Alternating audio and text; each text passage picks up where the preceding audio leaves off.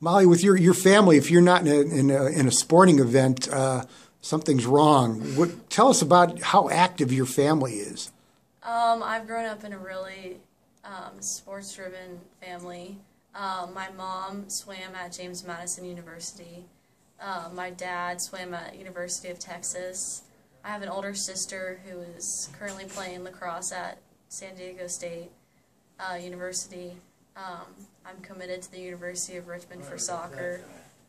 My younger sister, Allie, is in the middle of the recruitment process for gymnastics. She has a few offers and is planning on committing pretty soon. And my younger brother, Chase, is just in all different sports right now. So sports have been involved in our life.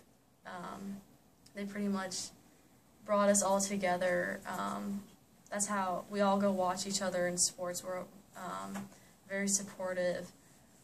My parents have taught me that sports aren't a job, they're a passion, and what's made me excited about playing in college is that I'm doing it because I love it. I'm not doing it because it's hard work or it's a necessity. I'm planning on playing that, and it's kind of my getaway from the academics part. So I'll be at Richmond next year playing soccer.